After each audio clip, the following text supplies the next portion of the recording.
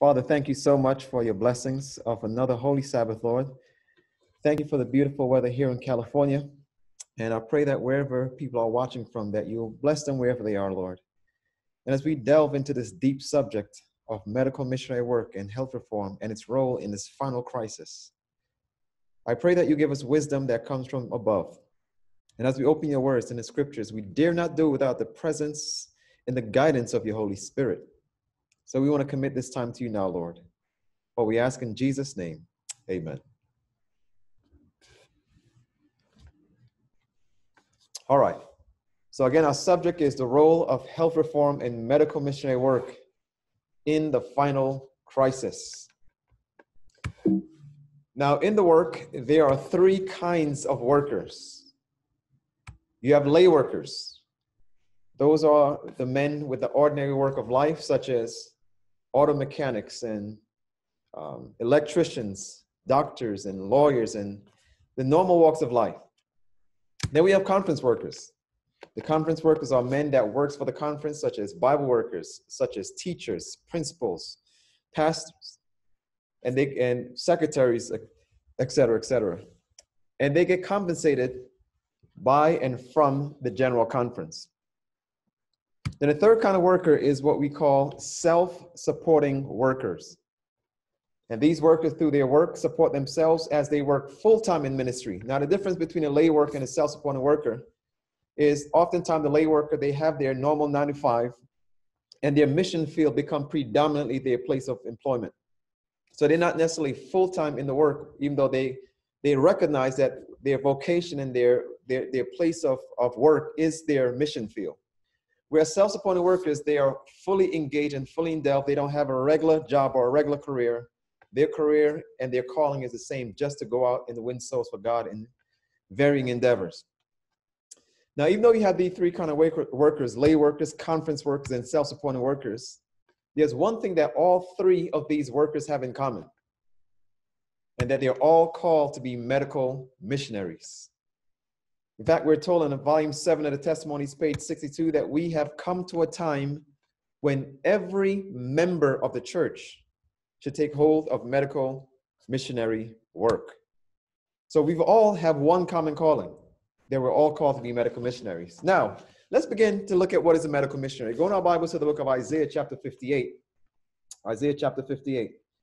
In the book Education, that first page, Ellen White says, our idea of education is too narrow and too low. And then she said we need something that's broader and wider. So most of the time when we think of medical missionary work, we think about herbs and poultices and remedies and vegetarian versus non-vegetarian. And while those are all good and a part of it, medical missionary work is much broader, much wider, and much deeper. So the medical missionary chapter in the book, in the Bible, is found in the book of Isaiah chapter 58. And we're going to begin to delve in to see what medical missionary work is all about. I would advise that you study this entire chapter. We're not going to do that today, obviously, with the sake of time. But verse 1 says, cry aloud, spare not, lift up thy voice like a trumpet, and show my people their transgression, and the house of Jacob their sins. So since this is the medical missionary chapter, which, by the way, is the most quoted chapter in all the spirit of prophecy, Isaiah 58 and John chapter 17, this is saying that medical missionary work is designed to show my people their transgression and the house of Jacob their sins. This chapter is also linked with the loud cry, cry aloud. And then you see in verse 8, the Bible says, then shall thy light break forth as the morning. And you see that these languages are in perfect harmony with the book of Revelation chapter 13, which is the chapter of the loud cry. The earth was lightened with his glory. You see that light. And the Bible also said he cried mightily with a strong voice. So you see those two elements deeply indwelled into the loud cry. But then in verse 5, the Bible says, is it such a fast that I've chosen, a day for a man to afflict his soul? Is it to bow down thyself, thy head in as a bulrush, and to spread sackcloth and ashes under him? Wilt thou call this a fast and an acceptable to the Lord? Verse 6 now. It begins to tell us some of the things that medical missionaries does. It's not just about herbs and remedies. It's not just about vegetarian versus non-vegetarian. It's much deeper. Notice what it says here. Is it not this fast that I've chosen to loose the bands of wickedness? So this is saying that medical missionary work is rooted in loosening the bands of wickedness, to undo the heavy burdens, and to let the oppressed go free, and that you may break every yoke. Medical missionary work is God's design to help people to put away sins in their lives and sins in the world. Now, how do you do this? Because this work has to be very practical. It has to be very real. You can't just go to somebody and say, it's somebody who's hungry and somebody who's naked and somebody who's blind and somebody who's wretched and miserable, and say, put away your sins. The first thing you have to do is minister to their practical needs. Notice what it says here in verse 7. Is it not to deal thy bread to the hungry, and that thou bring the poor that are cast out to thy house? When thou see the naked, that thou covereth him, and that thou hide not thyself from thine own flesh. Verse 8, then shall thy light break forth as the morning, and thine health shall spring forth speedily, and thy righteousness shall go before thee. The glory of the Lord shall be thy reward. Again, you see this language of the loud cry, which is the closing work in this earth's history. Verse 9, then, when you're doing this kind of work, God said, then shalt thou call, and the Lord shall answer. Thou shalt cry, and he shall say, here I am. If thou take away from the midst of thee the yoke, the putting forth of the finger, and speaking vanity. So you can begin to see that God has this special work. It's a practical work. It's a real work. Yes, it includes the putting away of sins, but we also see that very clearly from the Bible, that is also linked specifically with doing a very practical work. If somebody's hungry, feed them. If somebody's naked, clothe them. It's simply following Christ's method of evangelism, which is ministering to their needs, winning their confidence, sympathizing, and then as a result of doing all of this, the Bible says in the spirit of prophecy, then you can say, come and follow me. This work's become essential. It becomes important. Why? Because there comes a time when there's no other work that will be done. Let me give you some inspiration on that. Counsel on Health, page 533, paragraph 1 says, I wish to tell you that soon there'll be no work done in ministerial lines but medical missionary work. If we have not learned to follow the counsel, to take hold of medical missionary work, inspiration is telling us here that there comes a time when our work will be shut out of business. Now, let's put some more practical and put some more flesh on this. If this message is intimately linked with the loud cry, and during the time of the loud cry, we're told that there will be no work done in ministerial lines but medical missionary work. And a part of this work is to deal thy bread to the hungry. Do you see then that as God's people, we have to have a system of living that during the loud cry, when we cannot buy and cannot sell, that we can still deal our bread to the hungry. It is very practical and it is very real. And I'll tell you that this kind of work is what God has designed to give us more time in light of religious liberty. And we're going to study that from the Bible because we're studying how medical missionary evangelism links with religious liberty. And we're going to study that. Now, soon there'll be no work done in medical missionary lines, in ministerial lines, but medical missionary work. Now, I want you to notice a statement here. It says, and we'll come to it. In fact, let's go to our Bibles. Let's go to our Bibles to the book of 2 Kings. Let's go to 2 Kings. We'll look at it in our Bibles, 2 Kings. 2 Kings chapter 6. We're going to see how medical missionary work is linked with religious liberty. 2 Kings chapter 6. And by the way, this is a wonderful chapter to study. This is a chapter of the School of the Prophets. The School of the Prophets was God's design to stay the apostasy in all Israel. It was God's design to train young men and young women and ministers of the gospel to truly be able to do the work that God desires for them to do. And we're told that many schools, the schools in these last days that's going to be a part of the closing work, must be modeled after the School of the Prophets. There's an entire chapter on it in the book Patriarchs and Prophets. There's an entire chapter on it in the book Education on what the school of the prophets was like. It's a very practical school. It's a very simple school. It's a school that taught how to use your hands. It taught that you must learn while doing. You learned about poem, you learn about music, you learn about Bible work, you learn about evangelism, you learn about canvassing work, you learn about trades. It's something worth studying. So Elijah is now passed and he's turned over the school to Elisha. And Elisha was a very powerful man. He had a double portion of Elijah's spirit. And in 2 Kings chapter 6, after sharing about the wonderful things that were happening in the school of the prophets, we see here that the Syrians had surrounded the children of Israel. And as they were surrounding the children of Israel, they realized that the reason why Israel kept escaping is because they had a prophet in Israel. So the king of Syria said, you know what? We need to get to the heart of the issue. We keep trying to attack Israel themselves, but we need to get to the person that's giving them the solution to what we're doing. So the word got out that he must get rid of Elisha if he's going to find success in destroying Israel. Are you guys with me? Notice, 2 Kings now, chapter 6, verse 8. I'm just going to skip through. It says, then the king of Syria warred against Israel and took counsel with his servants, saying, in such and such a place shall be my camp. And the man of God sent unto the king of Israel, saying, beware that thou pass not such a place, for thither the Syrians are come down. And the king of Israel sent to the place which the man of God told him, and warned him and saved himself there, not once, nor twice. Therefore the heart of the king of Syria was sore troubled for this thing. He called his servants and said unto them, will ye not show me which of us is for the king of Israel? And one of his servants said, none, my lord, O king.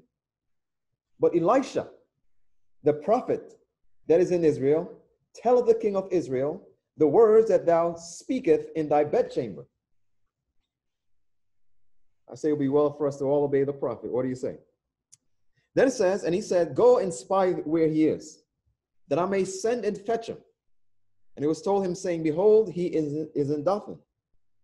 Therefore sent he thither horses and chariots and a great host, and they came by night and compassed the city about.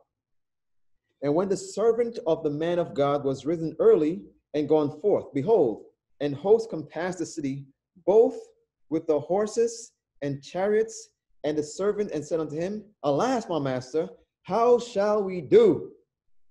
So you can see the picture I have on the screen. You see that servant running to Elisha, and Elisha is as calm and as cool and as collective as can be. And the servant is puzzled. He's disturbed. He's saying, look, we are surrounded by the army of Israel. We're about to be destroyed. Elisha, how can you be so calm? I want you to notice what the Bible goes on to say. The Bible says in verse 16 rather, and he answered, fear not, for they that be with us are more than they that be with them. And listen to this prayer. Verse 17, and Elisha prayed and said, Lord, I pray thee, open his eyes. Open his eyes, that he may see. And the Lord opened the eyes of the young man, and he saw, and behold, the mountains was full of horses and chariots of fire round about Elisha. The point that I'm making is that there's some things that that young man could not see, that Elisha says, Lord, open his eyes that he may see. Lord, open his eyes. And let me say this, my brothers and sisters, we are not living in ordinary time. And as I hear so many times, the blind leading the blind, which is going to lead the church to fall into a ditch, because there's so many ministers of God in this last day that are preaching peace and safety when the Bible says sudden destruction shall come upon them. This coronavirus and its impact is no ordinary time. And if we're not seeing how it relates to the end time prophecies, we must be praying and asking God, Lord, open my eyes.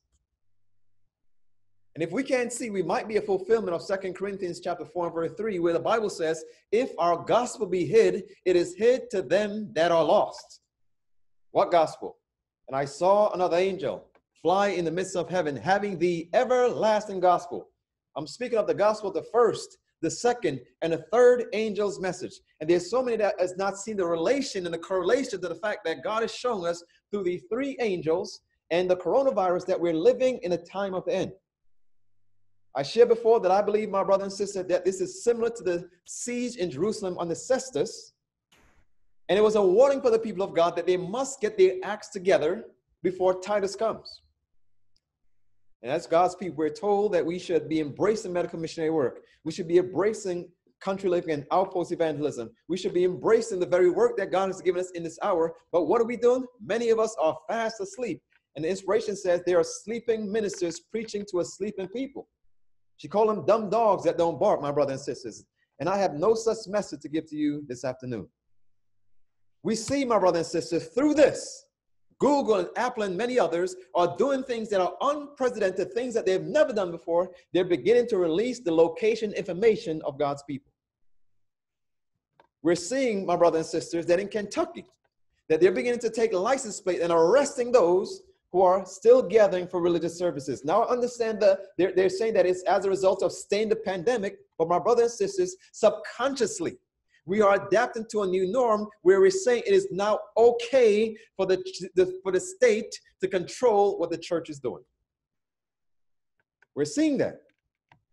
We're seeing, my friends, that now YouTube is saying that we're not putting up any content that is not in guidance with who. We're going to begin to take things down. And then notice what she says here. She says, Susan Wojcicki has suggested that the video platform will remove content that contradicts the World Health Organization advice on COVID-19.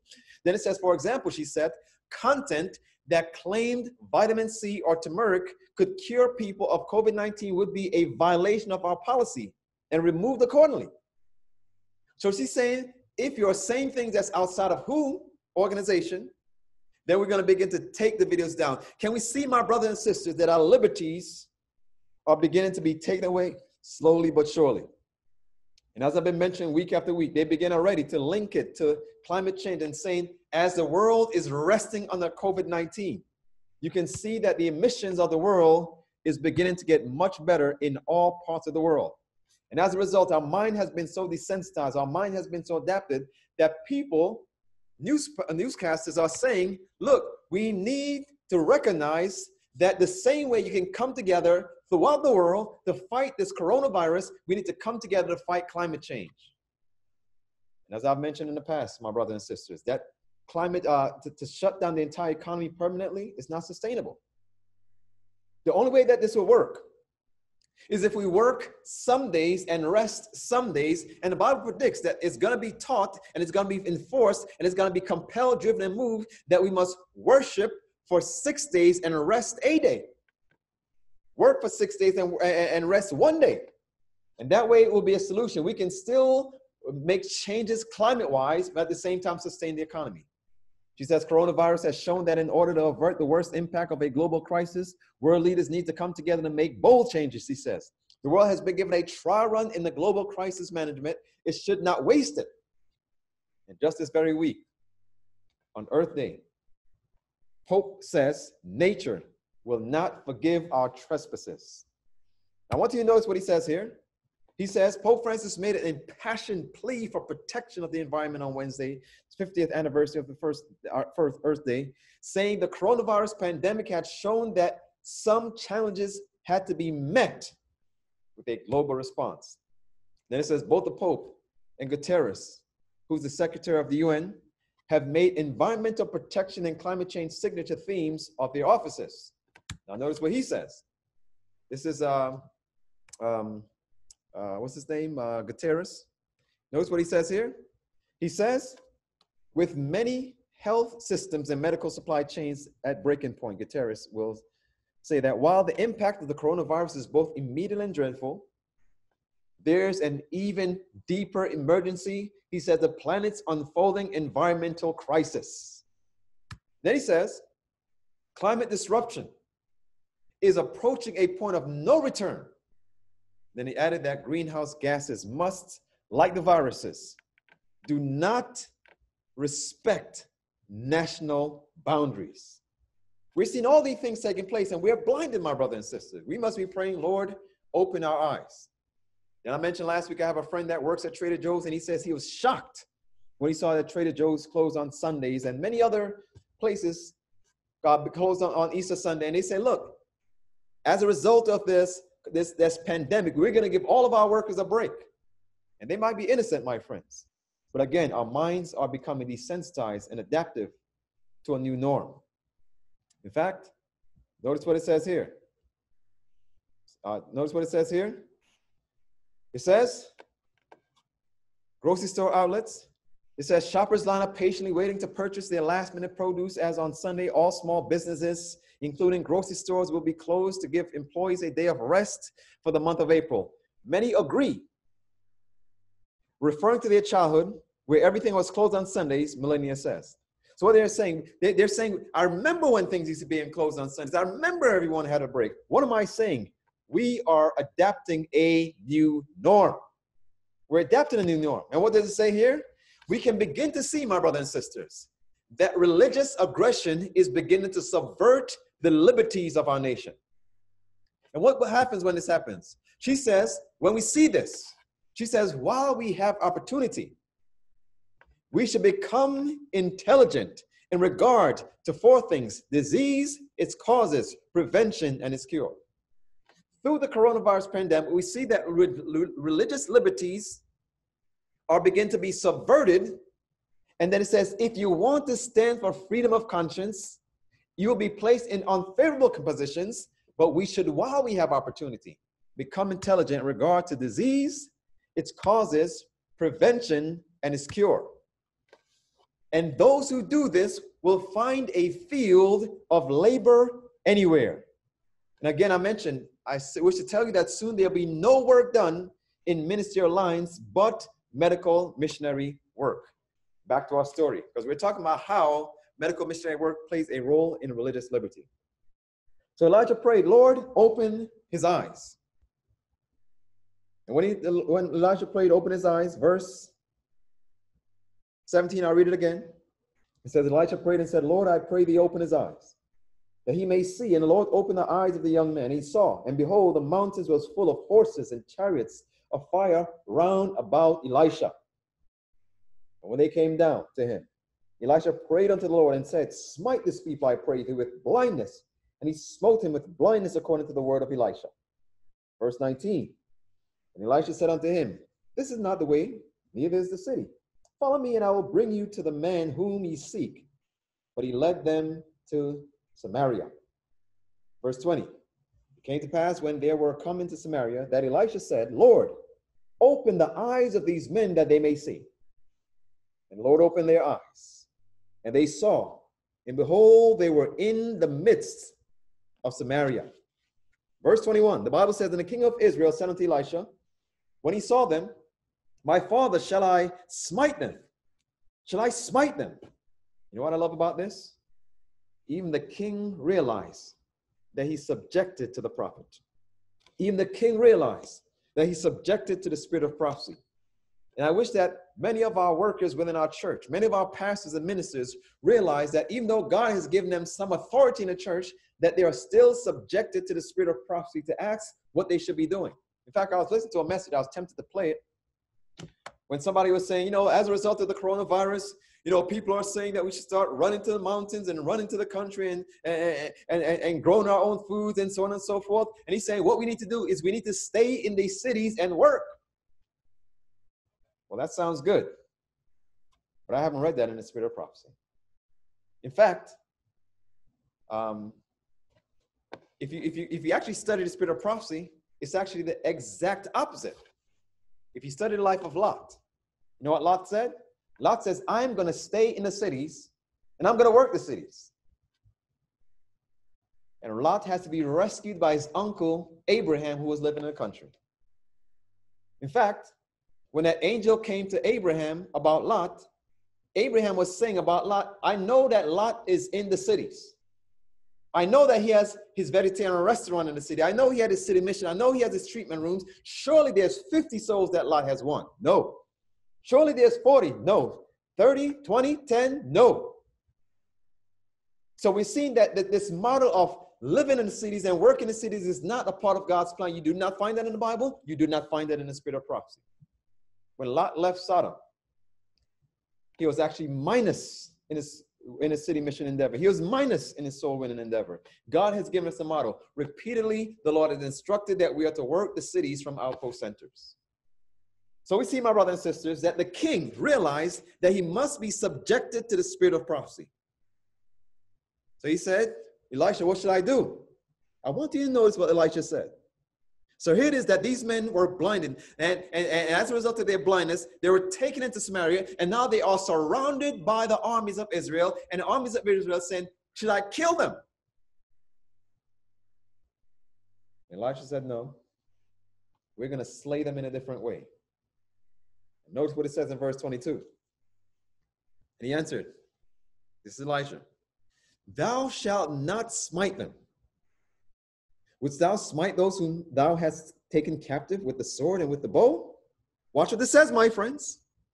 It says, set bread and water before them, that they may eat and drink and go to their master. Praise God, my brothers and sisters. I hope you guys are seeing this.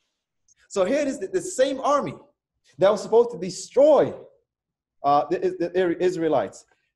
They were blinded. And when they were about to be slain, Elijah said, instead of killing them with sword, I want you to kill them with kindness. I want you to give them some bread and some water. What did Isaiah say? Is not this the fast that I've chosen to loose the band of wickedness, to let the oppressed go free? Is not the fast to deal thy bread to the hungry? Now what happened as a result? It says in verse 23, and he prepared great provisions for them. And when they had eaten and drunk, he sent them away. Listen. And they went to their master. So the bands of Syria came no more into the land of Israel, my friends. As a result of dealing the bread to the hungry, as a result of medical missionary work, we see, my brothers and sisters, that this group under this king did not come back to Israel. And that's what it says here. Notice what Ellen White says. Watch what she says now. She says here that for a time after this, Israel was free from the attacks of the Syrians. What gave them religious liberty? None other than medical missionary work. In Ellen White's time, when she was in Australia, the same thing happened. I shared it before. She said that when there was a Sunday law passed, the students were studying simple medical missionary principles. And they'll go out into the communities and they'll begin to share with the communities. They'll give Bible studies in the communities. They'll give natural remedy treatments in the communities. And when the Sunday law was passed there in Australia, the officers came. And when the officers came, they saw that the school, Avondale, was still working on Sundays. You know what they said? They said, I see them, but I'm not going to touch them. Why? Because I see that they have done such a great work in our communities as a result of my wife being healed of disease, as a result of my son being healed of disease. I'm not going to trouble the little work that they're doing on Sundays, my friends. And I'm not sure about you, but I say that we need more time. I say that we're not ready. I say that we need to do our very best to stay in the hand of this crisis now so we can get ourselves ready.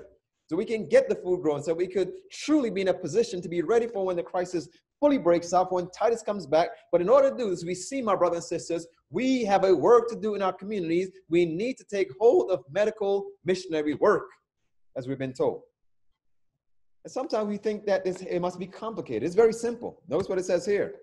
Let me tell you that the Lord will work in this last work in a manner very much out of the common order of things, in a way that will be contrary to any human's planning.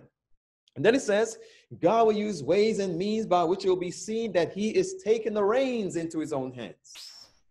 The workers will be surprised by the simple means that he will use to bring about and perfect his work of righteousness. Very simple. We're going to look at it, my brothers and sisters. Medical missionary work is very simple. Now, my question is this. If we've heard, and by the way, you know, I've actually done this. I've gone to churches, and I've done this in a few places. And I'll read the statement. Well, before I read the statement, I'll say, how many of us are church members? You see like 99% of the church raise their hand and say, I'm a church member. Then I said, hands down. Then I said, how many of us in this church now that are church members are medical missionaries? And then you see maybe 1, 2, maybe 10 hands go up, depending on the side of the church. When inspiration says we have come to a time when every member of the church should take hold of medical missionary work. Every member. Yet most churches, you have 1, maybe 2, maybe 5 hands raised. So my question is, why are not more people doing this kind of work when we're told that this is the very last work?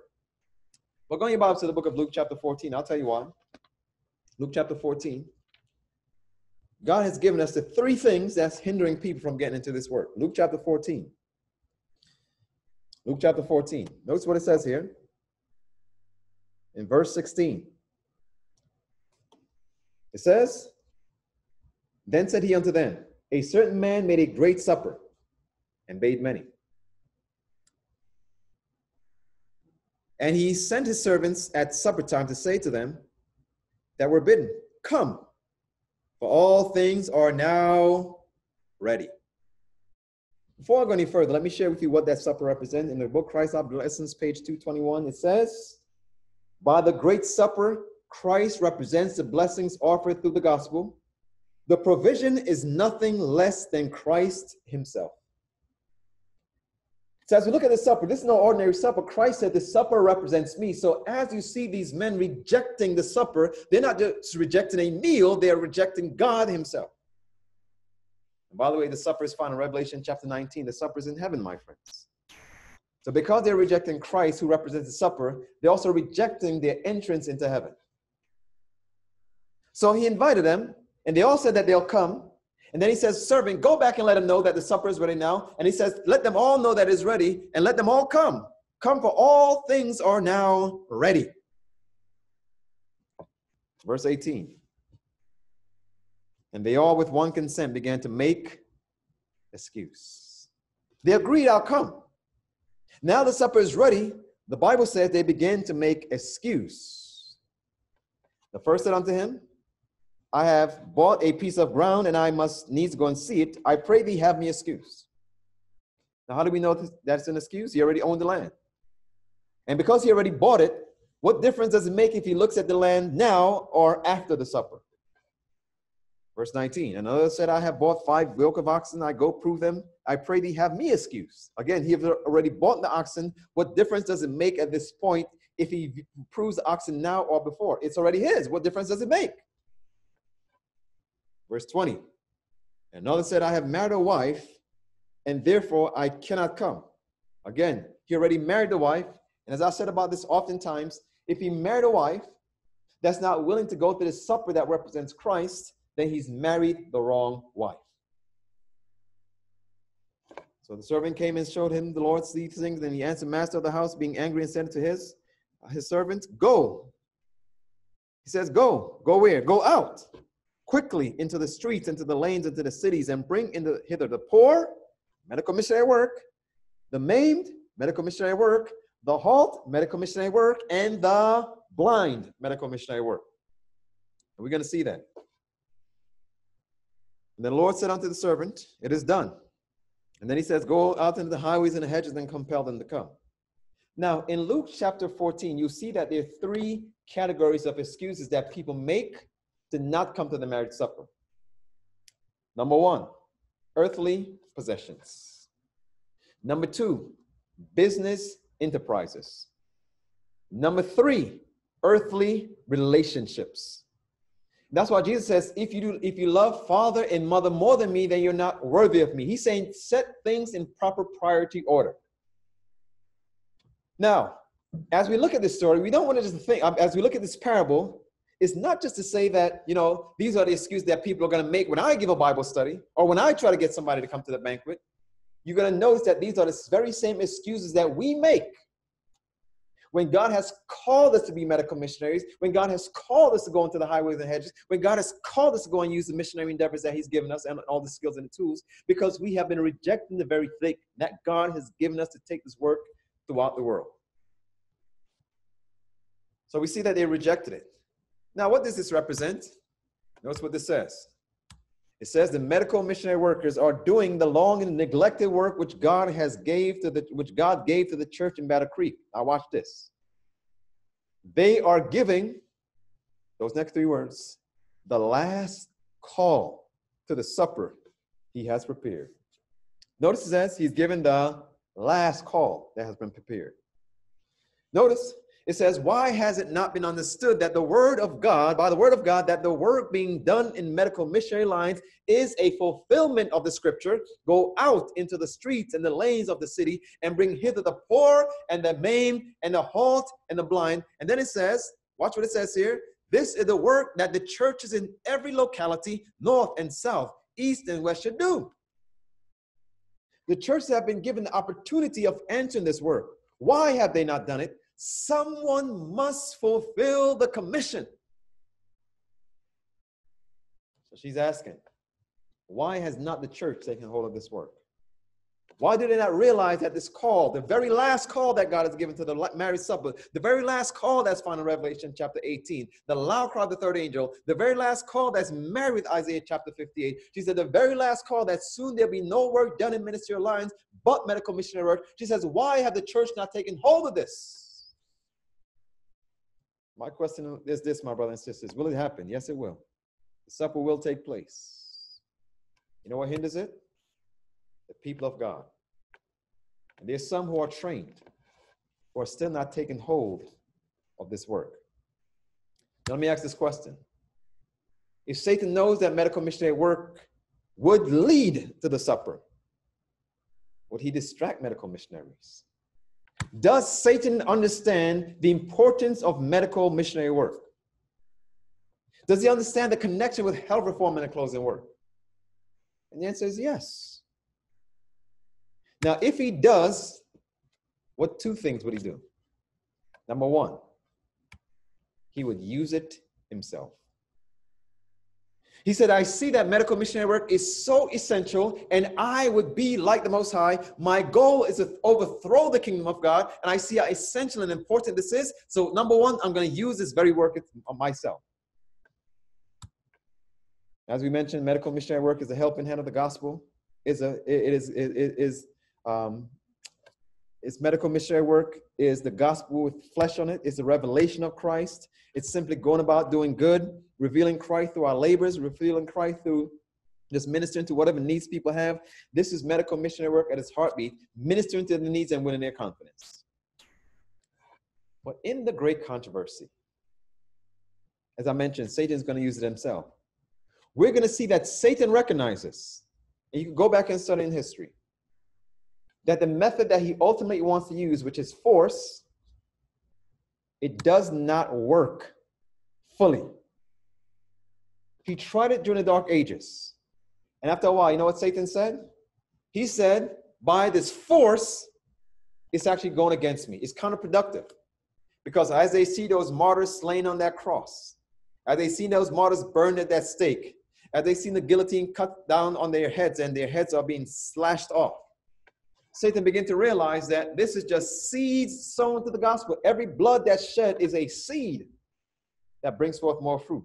It got to the point where they say, no more public martyrdom.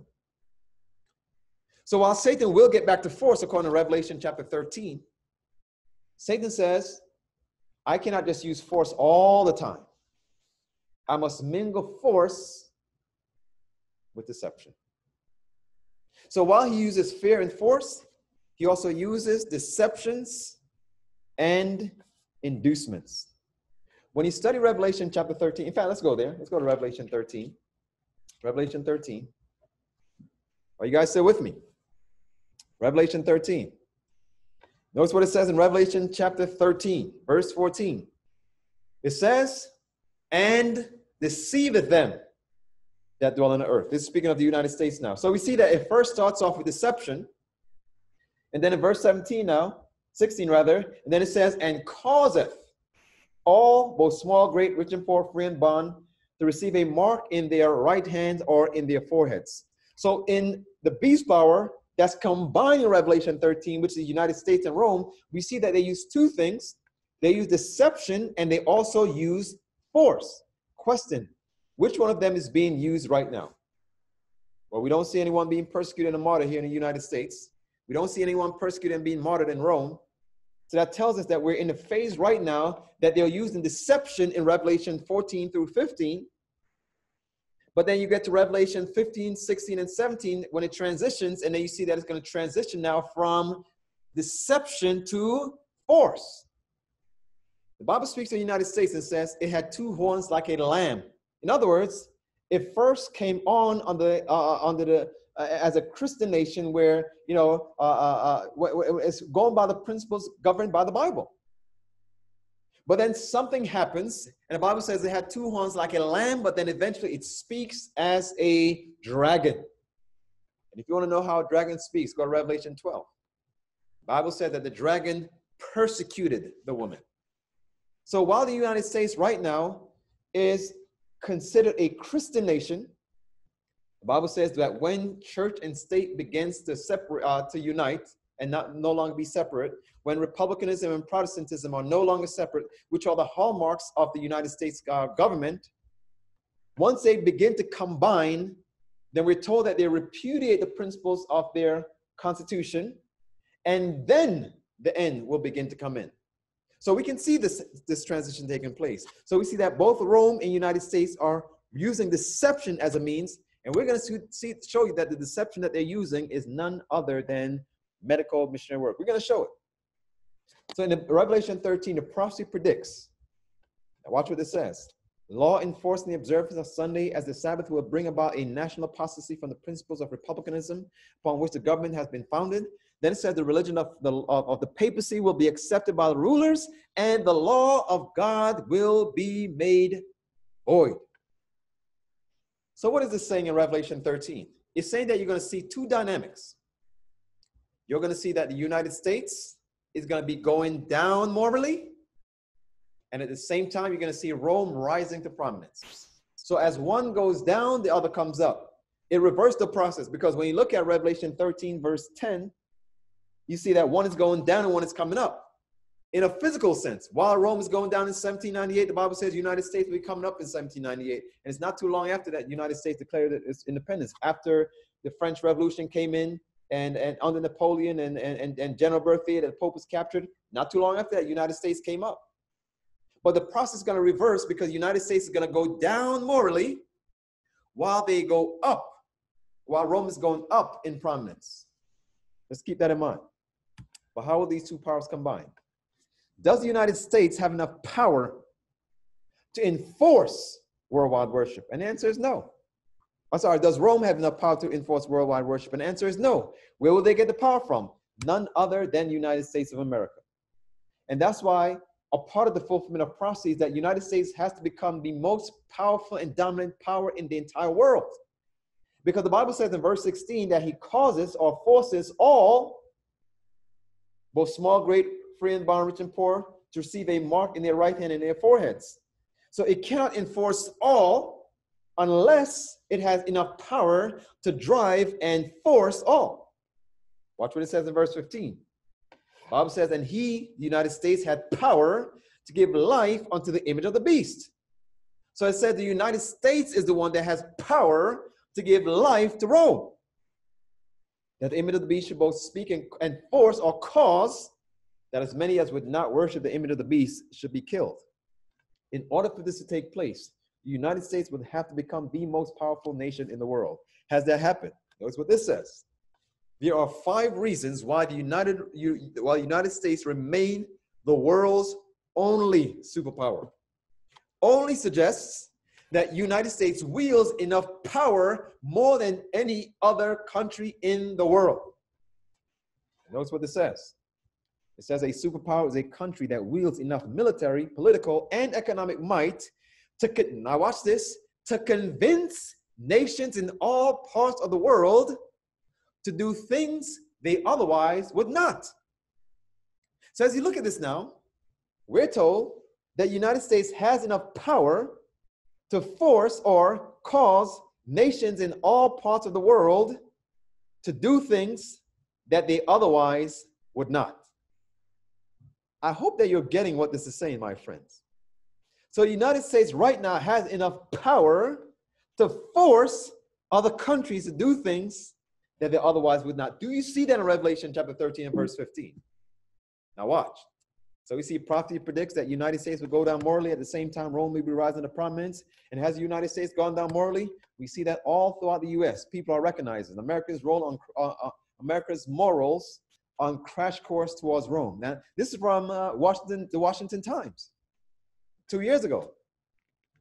It says the United States is in a worse position morally than ever before. Decline in morality in the United States of America. 82% and 78% of Democrats and Republicans said that the United States moral values have been depleted. All over, we see that the United States has gone down morally. We see it with the legalization of marijuana. We see it with the legalization of homosexuality and same-sex marriage and so on and so forth. So we see that the United States is going down, but my question is this. The Bible says that as the United States go down morally, do we see that Rome is coming up into ascendancy? Because the prophecy predicts that while one goes down, the other comes up. Let's see how Rome is going to come about this ascendancy. Watch what this says. It says, Romanism is now regarded by Protestants with far greater favor than in former years. In those countries where Catholicism is not in ascendancy, and the papists are taking a conciliatory course in order to gain influence. Now, what does that mean? That means it's going to conceal its ultimate agenda by, in a deceptive way, think that it has the best interests of the world, but this will be the means in which Rome will be utilizing to rise to its ascendancy. I hope that this is making sense. In fact, the Bible also predicts it. Let's go to the book of Daniel, chapter 8. Daniel, chapter 8.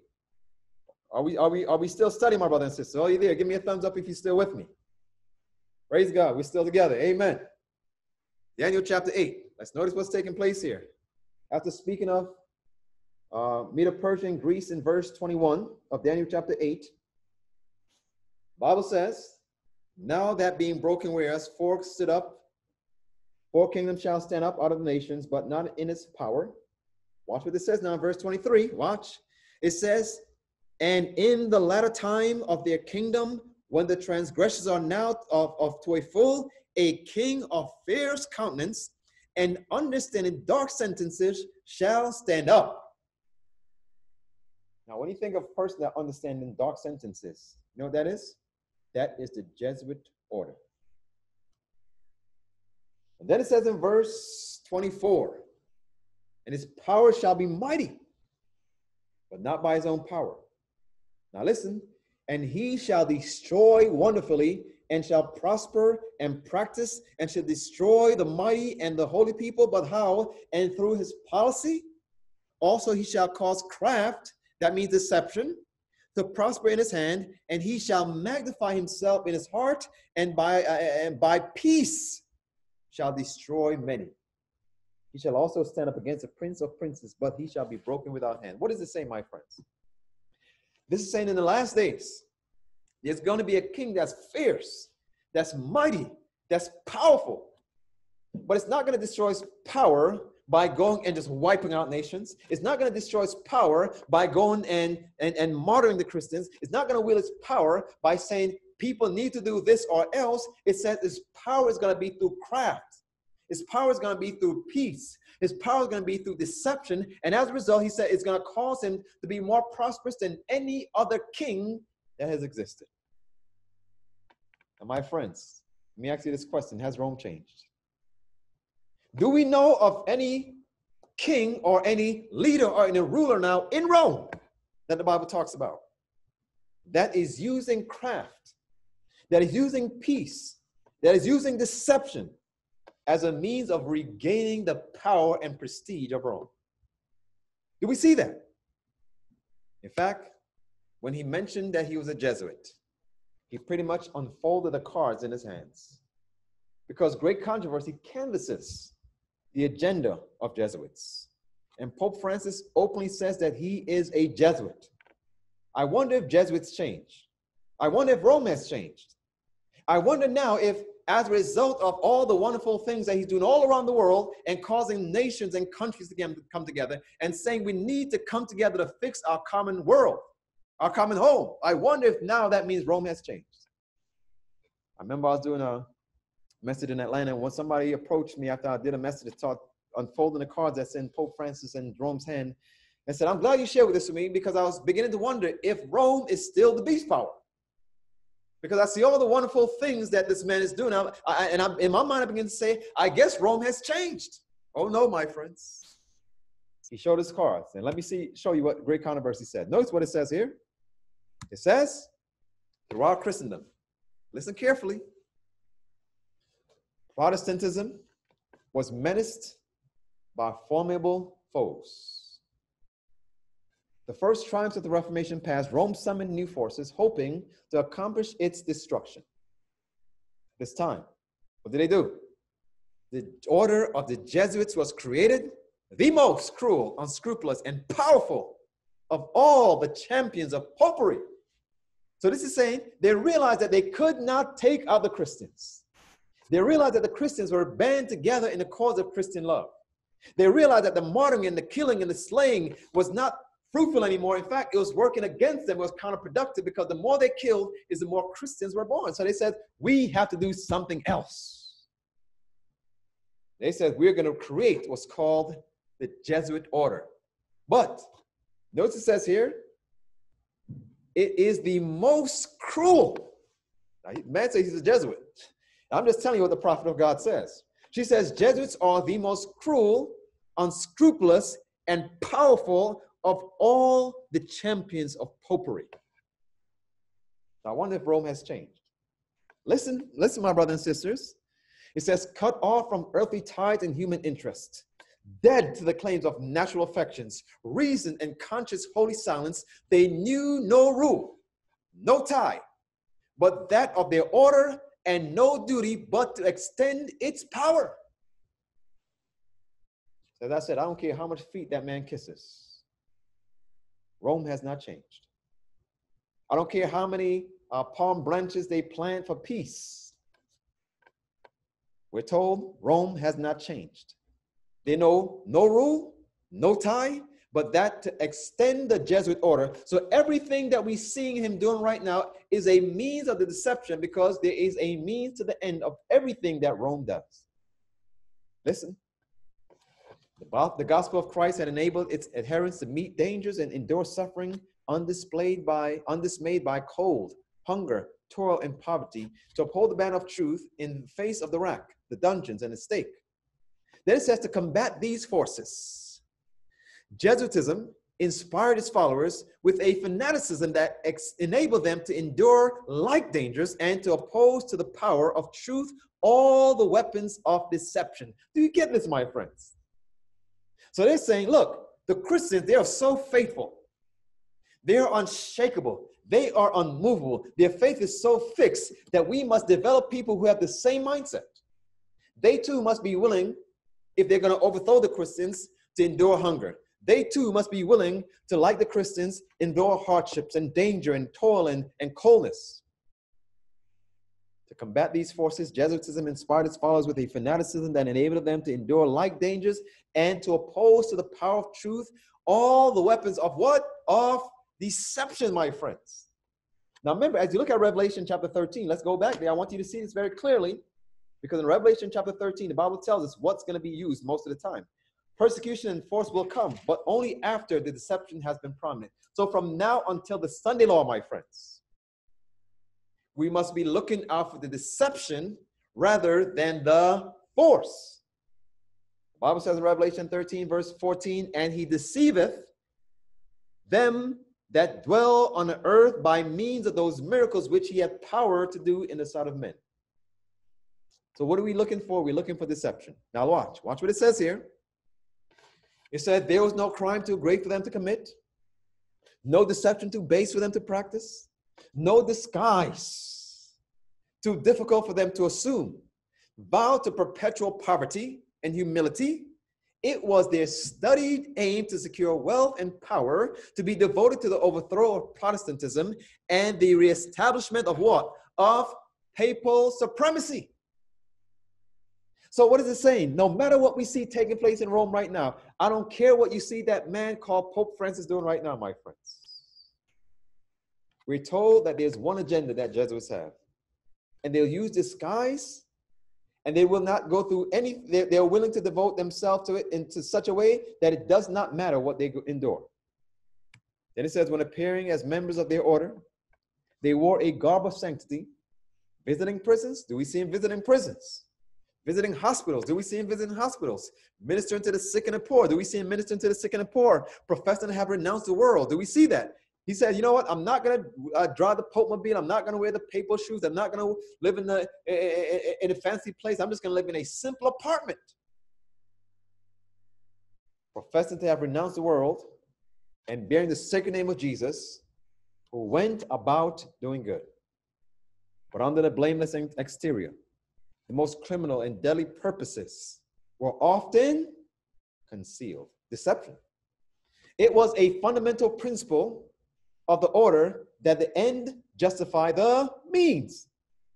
By this code, lying, theft, perjury, assassinations were not only pardonable but commendable when they served the interests of the church. On the various disguises against deception, the Jesuits worked their way into offices of state, climbing up to the councils of kings and shaping the policy of nation. Question, has Rome changed, my friends? Do we now believe that as a result of all the wonderful things that's going on, that Rome has changed? Well, let me give you some inspired answer. He said the papal church will never relinquish her claim of infallibility. All that she has done in the persecution of those who reject her dogmas, she holds to be right. And would she not repeat the same acts should the opportunity be presented? Then he says, let the restraints now imposed by secular governments be removed. Is it going to happen? Yes.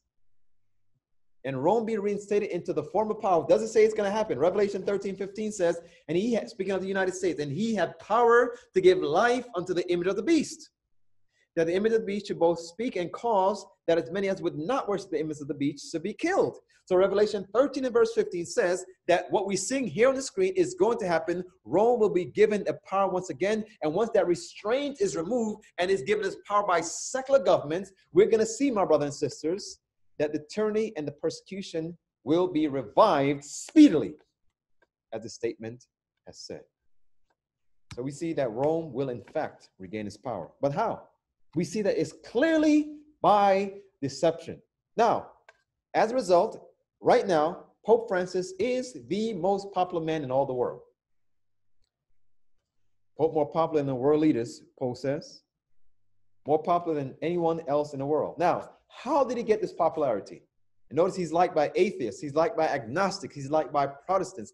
Protestants and like in Rome it's oxymoronic. It doesn't go together. The reason why you're Protestant is you're protesting against the dogmas of Rome. Now, my question is this: how did he get so popular? Look at these statements. Watch what it says here. It says, God shows his love, not with great speeches, but with simple, tender acts of charity, Pope Francis says. When Jesus wants to teach us how a Christian should be, he tells us very little, the Pope said, but he shows people by feeding the hungry and welcoming the stranger. Now, my friend, does this not seem directly out of the book of Isaiah chapter 58? Does this not seem as if what Christ said he will utilize in these last days as a means of reaching the people? Does this not seem that this is being used by this power right now? Deception, my friends. He does not. How does God show his love?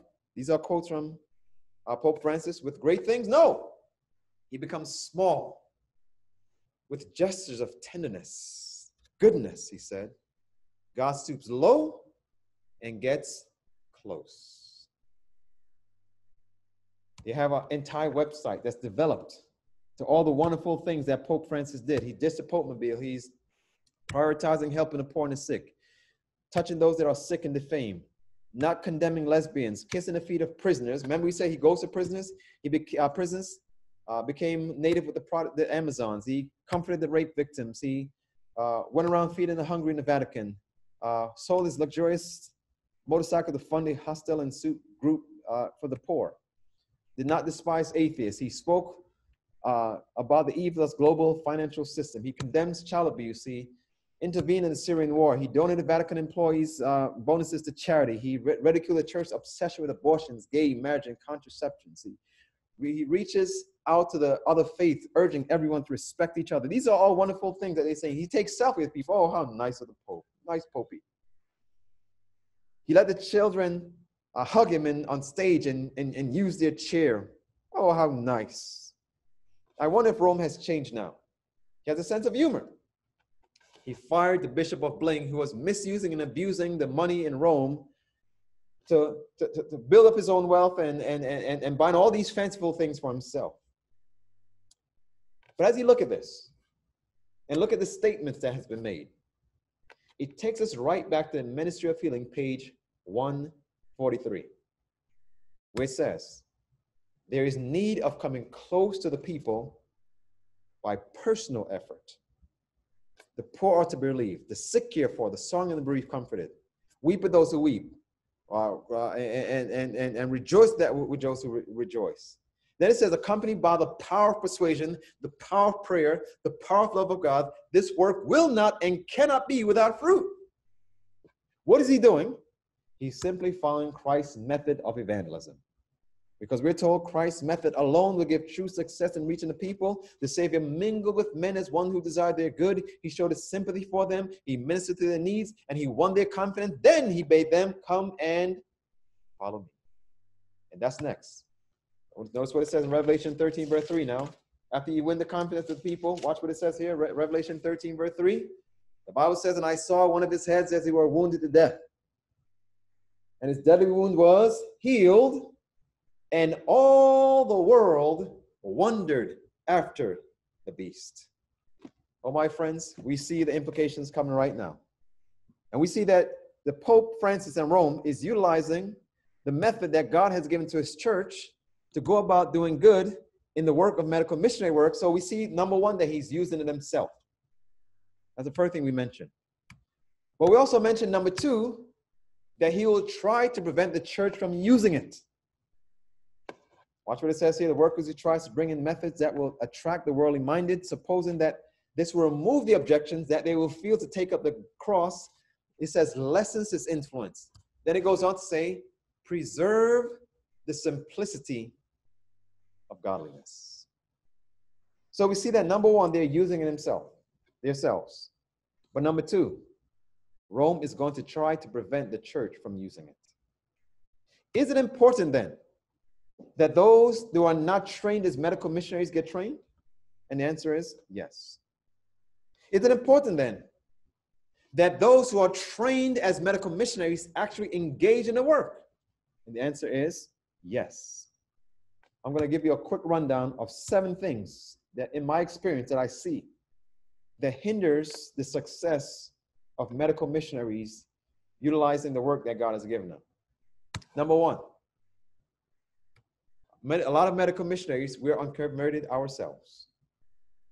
And the Bible says, freely you have received, so freely give. Such as I have, give I thee. On an airplane, I always listen to these announcements. It always says, secure your oxygen mask before helping others. That sounds selfish? No, my friends. You're no help to others if we're not a help to ourselves. So number one, we must ensure that we are practicing what we're preaching. We must be utilizing the work that God has given us as a medical missionary. And notice what it says here. It says, Christ lived the life. He didn't proclaim, but he lived the life of a genuine medical missionary. He desires us to study his life diligently, that we may learn to labor as he labored. It's saying study the life of Christ and learn to labor as Christ labored. Christ, the great medical missionary, lived a perfect life, setting an example that all may safely follow. Number one, unconverted ourselves. Number two, we always feel that we need more training. We feel that what we have is not good enough and we need to get more. Well, true education tells you that you learn as you do. In fact, notice what Pastor Elder Dallin Oak says. He says, you can never get enough of what you don't need because what you don't need won't satisfy you. We always say, you know, if I just had some more training, I'll do a wonderful work for God. And you get some more training. You know, you say, if I just had some more training, I could do a wonderful work for God. Then you get more training. Then you say, if I just had a little bit more training, I could do such a mighty work from God, for God.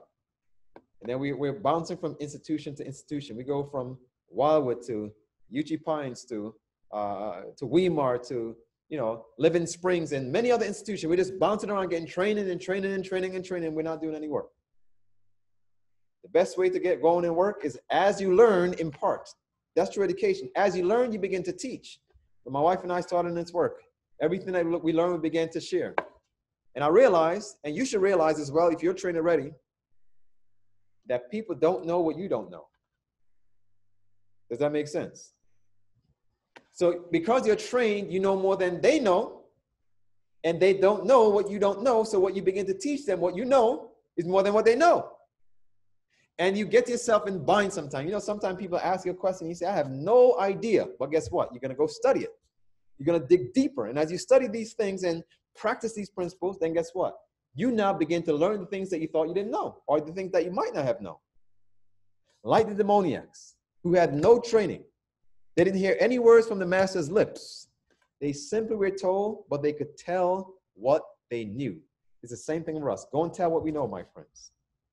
Number 3, we go back to doing the same thing that we were doing before without applying the principles that we have learned. Now, it's not to say that we cannot continue in our, you know, if God calls us to be a mechanic, or God calls us to be a carpenter, or if God calls us to be an electrician, it's not to say that we don't continue in the career path that God has chosen for us. But the question is, how do we marry that with medical missionary work? And that's what she says here. She says, who's called? She said, to everyone who becomes a partaker of his grace, the Lord appoints a work for others. Then she names them: the minister, the missionary nurse, the Christian physician, the individual Christian, the merchant, the farmer, the professional man, the mechanic, the carpenter, the blacksmith. She says all of these are alike called to be medical missionaries. She says every enterprise in which we engage should be a means to the end to get the gospel to the world. So don't think that, you know, I'm just going to go back to doing what I was doing and not use what God has given me. Use it, my friends. Number 4, there are many who seeks for popularity. You know, we see others who, you know, have lots of views on YouTube, or many are traveling all over the place and so on and so forth. And we think, you know, in order to be a medical missionary, I have to be popular. I have to, you know, I have to have a name for myself. In fact, the Bible says that when you seek a name for yourself, according to Genesis chapter 11, you're going to fall. When you look at the book of Acts, it says Judas and Theudas try to make a name for themselves, and the Bible says that they carried many men away, but then they fell themselves, my friends. In Jeremiah chapter 45, verse 5, the Bible says, seeketh thou good things for thyself, seek them not. Get back to the simplicity of the work, my friends. Do what God has called you to do in a very simple and practical way, and then God will bless your efforts and spread the work. Number 5, they allow business to crowd out ministry. You must have good business principles. You must also have good ministry principles, and they must be married. When good business principles and good ministry principles are understood, they become one. But there's times that medical missionaries, they are so caught up in finances and money that they lose sight of the very blessings that God has given us, forgetting about Ananias and Sapphira, forgetting about that man that tried to buy the gospel from Peter, rather. And Peter said, thy money perish with thee. So what am I saying? We must never put money in front of mission. I'm not saying don't practice good principles. But remember, there's a calling and there's a career. Your calling is what you're made for. Your career is what you paid for. And your calling trumps your career. Now, one of the problems with medical missionaries, and I mentioned this in a time past, I think it was last week, I said, medical missionary work, like its divine author, has been crucified between 2 thieves. There's some things that's stealing away from medical missionary work right now. Number 1, the thief of professionalism and the thief of commercialism. Some have the mindset that you cannot be a medical missionary unless you're a doctor, unless you're a nurse practitioner, unless you're a physician assistant, you cannot be a medical missionary. This is erroneous, my friends, because we're told we have come to a time when every member of the church should take hold of medical missionary work. Now, doctors and nurse practitioners and physician assistants and nurses, once they get hold of these principles, they become the great medical missionary. Dr. Kellogg was absolutely great. Why? Because he understood the science in addition to the spiritual principles at some point. Now, he lost it. But never allow our minds to think that we have to be some kind of professional to carry forth simple work. Never, my brother and sister, think that medical missionary work must be commercialized before we can carry out the simple plan that God has given us. These are the two thieves that medical missionary work is being crucified between. And don't let them steal the medical missionary evangelism that God has given us. In balancing medical missionary lines, what it says here, it says there's a danger of the workers losing sight of the work of soul saving as they carry forward the business part of the enterprise. There is danger that the business part of the work will be allowed to crowd out the spiritual part. Don't do it, my friends. And then number 6, there's some that focus on health rather than the gospel. It's easy to sell health, but we haven't learned how to transition them from health to Him.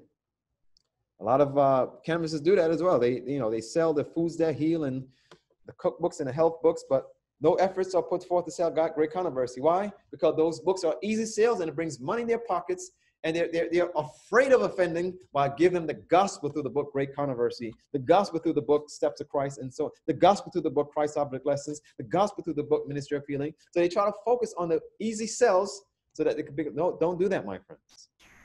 They focus on the health without the gospel. Now, I'm not going to go through this for this, not time to go through it, but when the medical missionary work seemed to be at its prominence, Ellen White says medical missionary work is yet in its infancy. The meaning of genuine medical missionary work is known by what's few. Why? She said Jesus' plan has not been followed. This statement was made in 1907, and this is when Dr. Kellogg said that medical missionary work is growing. We went from 106 in 1866 to 7,006 patrons during the year 1906. He said, we have grown. Ellen White says, I see an infant. Medical missionary work at that time was 40 years old, but Ellen White says, I see only arrested development. And what was taking place? Even though he was having all these prestigious and powerful people come from all around the world, the King of Edward and the 27th president, and Thomas Edison and Amelia Earhart and Warren Harding, the 29th president, and Henry Ford and James Cash Penney and Rockefeller and Harvey Stone and Sojourner Truth. And even though it was the largest health institution in the world, Ellen White said it is still an infant. Why? Because you are not following the Savior's plan. And what did Christ do? He combined medical missionary work with the gospel. So number 6, I believe that was, is that we must ensure that what we do is linked with the gospel. It says here, if a sanitarium connected with the closing message fails to lift up Christ and the principles of the gospel as developed in the third angel's message, it fails in its most important feature and contradicts the very object of its existence. And we don't want to do that. The object of medical missionary work is to point sin-sick men and women to the man of Calvary who taketh away the sins of the world. And really quick, medical missionary work, when done properly, is a means to an end. We won't go through that for the sake of time. We'll save that for another study. Number 7, there's some people that focuses too much or solely on in-reach. We have to fix the problems of the church first before we can go out. Now, I understand the mindset. I understand that there's some internal work that needs to be done in our churches at times, but in my 12 years of ministry, I've never seen a church fixed that we can say, let's start evangelizing now because the church is fully fixed. But the fact that we're there means the church needs some work. Amen? So go forward in God's work. Do the very best to revive the church because we're told that the church does need revival and does need reformation. But let me tell you this, my friends. If you're constantly waiting for the church to be fixed before you do this work, you'll be waiting for a very long time. And that's the same thing that happened in the time of the apostles. They began to congregate in Jerusalem and say we have to protect Jerusalem from the assails of the enemy and from the deceptions that's coming in. And God said, you know what? Because you guys are not going out, I'm going to send persecution in Jerusalem to scatter you guys so you can go and spread the gospel throughout the world. And that's what it says here. It says the disciples would linger there for too long, unmindful of the Savior's commission to go to all the world forgetting that strength to resist evil is best gained by aggressive service. So God is saying, go out in a simple way. I found this article in Adventist Review, and it shared that it gave the link with the COVID crisis in 2019 to what took place in the Spanish flu. And the people that found the most success during the time of the Spanish flu was an Adventist who were doing hydrotherapy. Watch what this says, and then we'll close. It says, lesson from Adventist Review, Adventist institution during the 1918 flu. It says, Curtis Wood was in his early 20s when he was sent home from a military base in Georgia, deathly ill with the Spanish flu. Thankfully, his family lived across the street from a small Seventh-day Adventist sanitarium. Praise God, my friends. Curtis was given hydrotherapy treatment at home. Then it says, his now 95-year-old daughter credits these treatments with saving his life. He lived until 94, she says. The family would talk about how sick he had been and how wonderful it was that he got better. That's his daughter now, that's 95 years old. Let's talk about the COVID-19, it says. Watch what it says. It says, Adventist schools beat the Spanish flu. It says, when the deadly flu descended upon the Adventist seminary in Hutchinson City, Minnesota, the outlook seemed grim. The Spanish flu was known to be usually fatal for young adults, but some surprising things happened as evidenced by the report validated by the town's health officer. At least 120 people on campus were exposed to the flu, all housed under one roof. Although 90 of them developed symptoms, not a single person developed pneumonia or died. These results were remarkable compared to a national and worldwide statistic. This is especially noteworthy since there were no medications available at the time to use for their treatment. What treatment did these patients receive? The physicians prescribed them strict bed rest, regulated diet, hot and cold hydrotherapy treatments provided by nurses and who monitored their care. The patients were required to remain in bed and follow social distancing up for a week of recovery. And then it says success attributed to hydrotherapy was also reported on other Adventist campuses, including Southern Missionary College, now Southern Lancaster Academy, according to an account of Southern Lancaster Academy. While the majority of cases were of a mild type, some were very serious and would undoubtedly have resulted in fatalities. Then it says, but hydrotherapy treatments applied by students' hands under the directions of one of our own physicians wrought marvel in speedy recovery of our most difficult cases.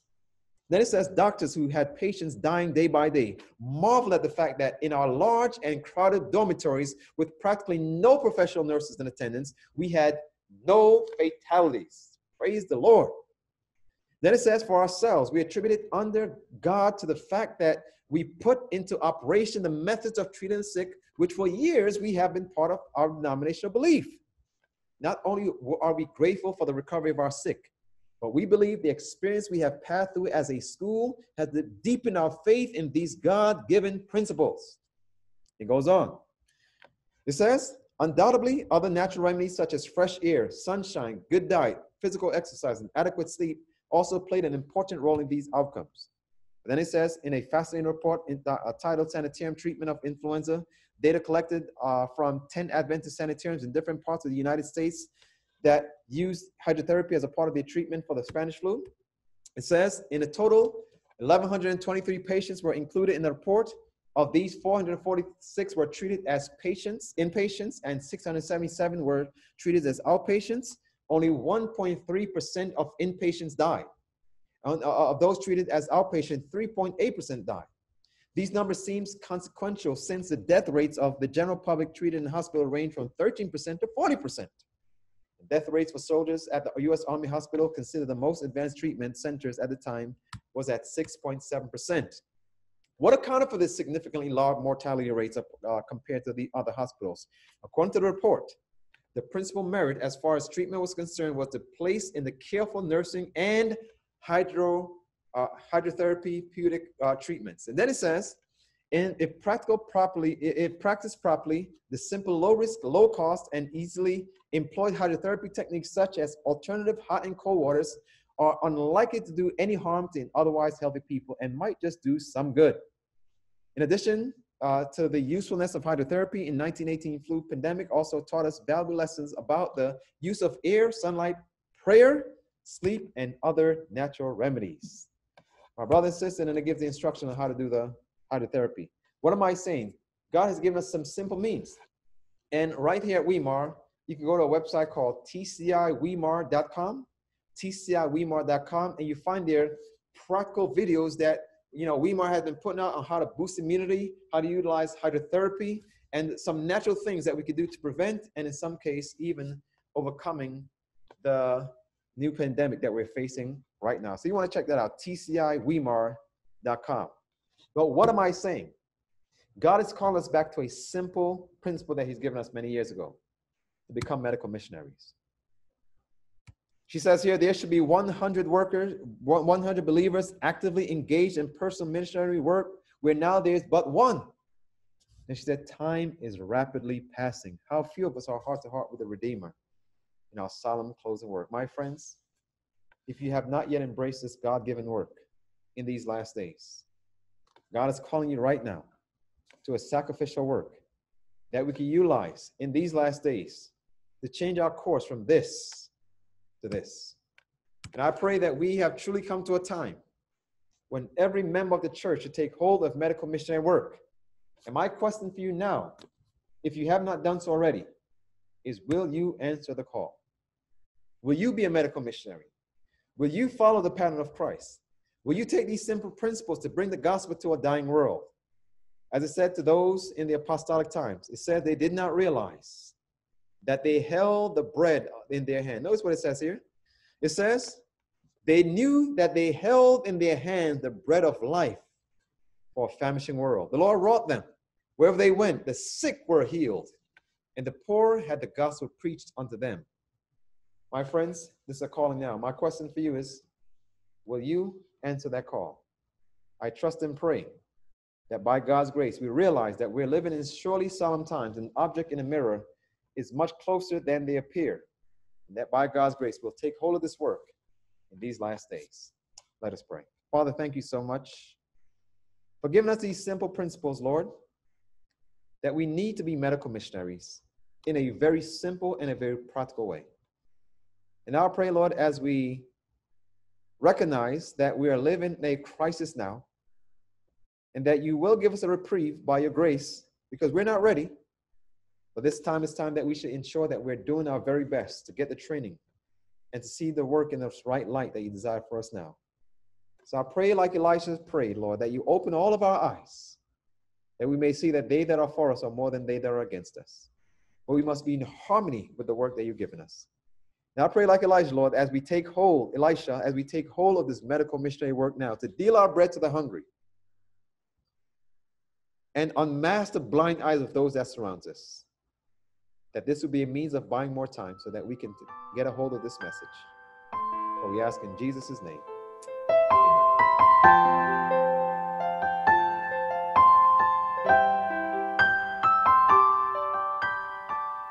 Give ear, O shepherd of Israel, thou that leadest Joseph like a flock, thou that dwellest between the cherubim.